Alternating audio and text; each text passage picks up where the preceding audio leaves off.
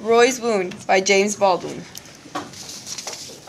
The story starts when John is walking down the street when he suddenly sees his little sister running to the nearest drugstore.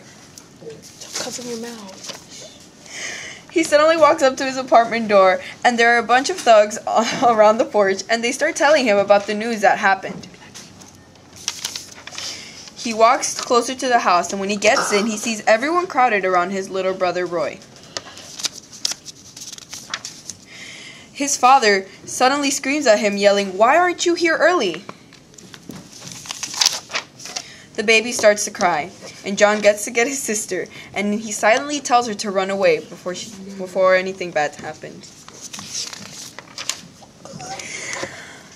The house turns into chaos, and the father and the mother are suddenly arguing.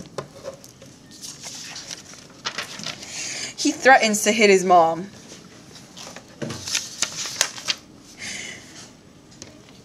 Roy is on the floor now, and his father is hitting him with the belt.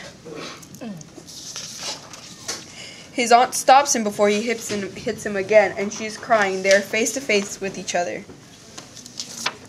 The aunt ends the story by saying that the father is too violent and that he should calm down and that he can't do anything else about it because that's that.